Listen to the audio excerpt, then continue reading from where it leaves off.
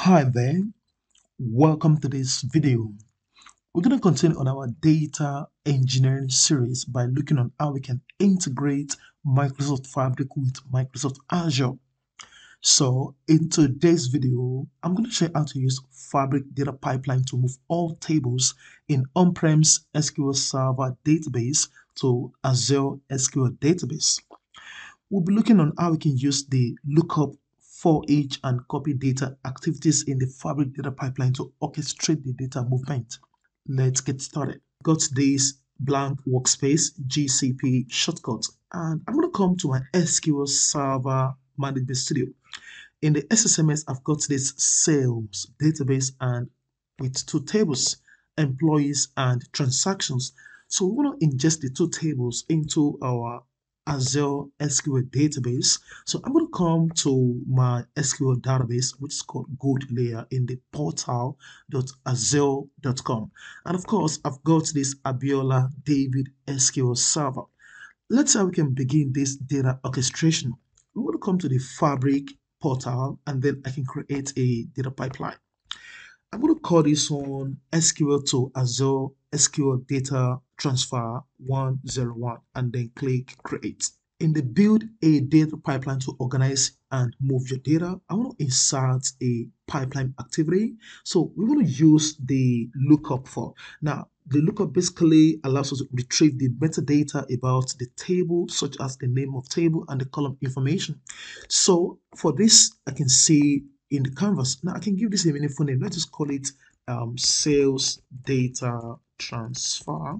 And then I can come to the settings. Now in the settings, I'm going to uncheck first row only and then click on this drop down for the connection. Now for the connection, we want to connect to our SQL Server on-premise. So click on the more option at the bottom and then I can search for the SQL Server. So I can see the SQL Server database. Click on that.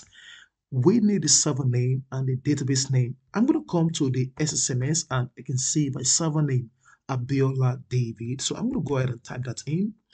So Abiola David 01, and then I can type in the name of the database. Now the name of the database or this database is sales. So I'm going to go on and type in sales. And then I am going to show us how we can create a connection successfully. Click on this and I want to choose new connection. Now, it is important you have the data gateway installed on your laptop. So I'm going to choose my own data gateway named Cornerstone Solutions. And then for the authentication kind, I'm going to use the basic. And then I'm going to provide my SQL Server connection details, which is the username, SA, and I'm going to type my password, which is already in there, and then click on connect. Okay, that's sorted. I can click on test connection to establish connection. So this should give us connection successful. Okay, brilliant. Connection successful. We are actually not getting a single table. We are getting multiple tables. So for the use query, I'm going to go ahead and use query. So I'm going to come back to the SSMS and I've got this select name from sys table. Basically, it's going to give me the names of the tables in the sales database. So I'm going to go ahead and copy this query and then I can come back here and paste in the query box.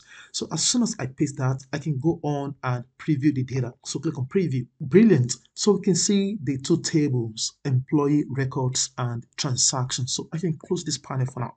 So we're done with the lookup. Now the next is we need the for each activity, which allows us to iterate over the list of tables and perform data movement.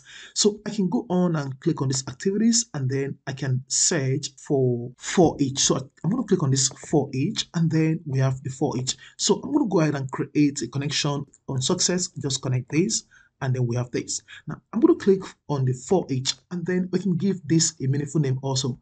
But I'm going to go with the for each name. I want to come to the settings. Now in the settings, we can go on and specify the items. So for the item, I'm going to click on add dynamic content. So in the dynamic content, I'm going to go on and specify the name of my lookup, which is sales data transfer.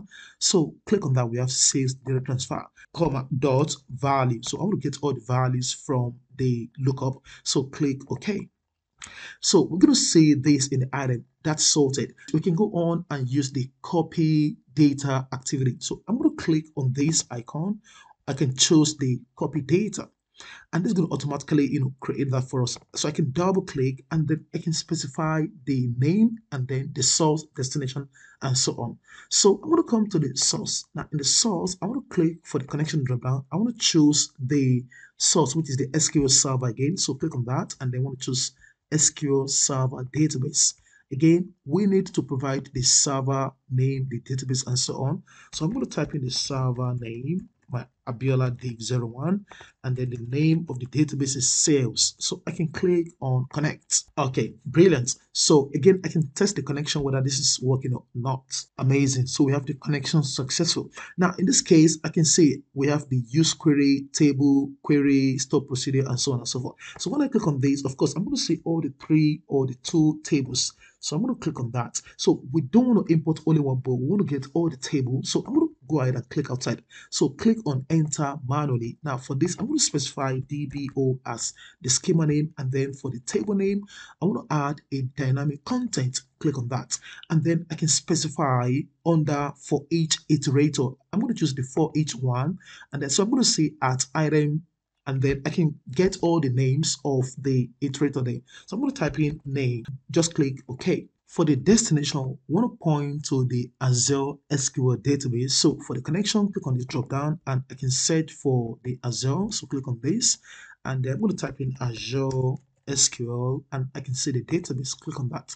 So I need my server name and the database name. So I'm going to show you quickly. So this is my server name. So let me cancel this. So let me come to the overview and then close this. So I want to copy my server name, copy that, and I want to come back here and Control V to paste. So for the name of the database, this is going to be gold layer.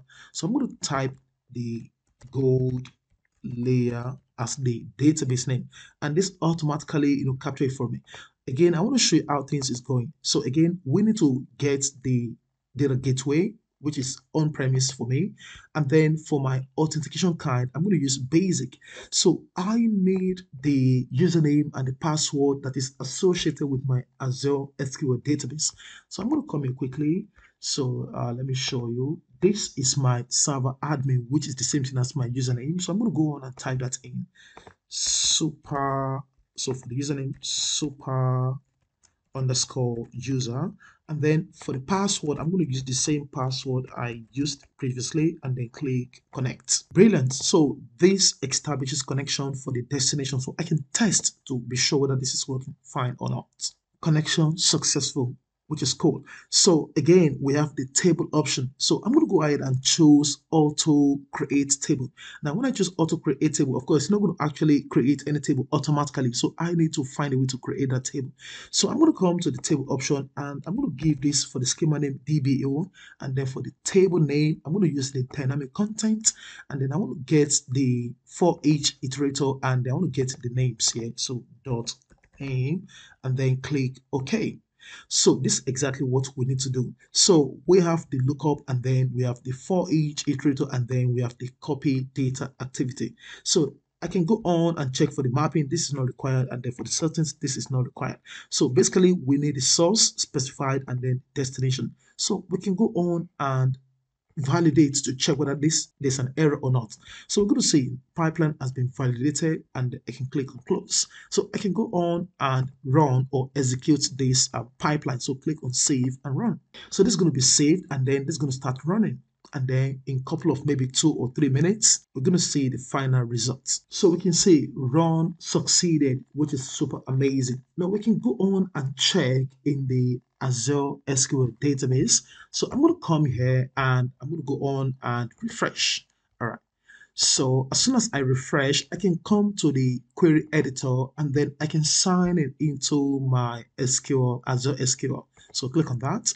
And when I click on this expand, definitely we have the two tables, employee records and transaction. So I can go on and query the table. So let's just say select star from transaction and I can go on and run and I'm going to see the result of the query. There we go. So we have the query working. This is basically how we can use the Microsoft Fabric data pipeline to orchestrate data movement of all tables in on-premise SQL Server to Azure SQL database. I hope you enjoyed this video. If you do, like, share with your friends, comment. Thank you for watching. Bye for now.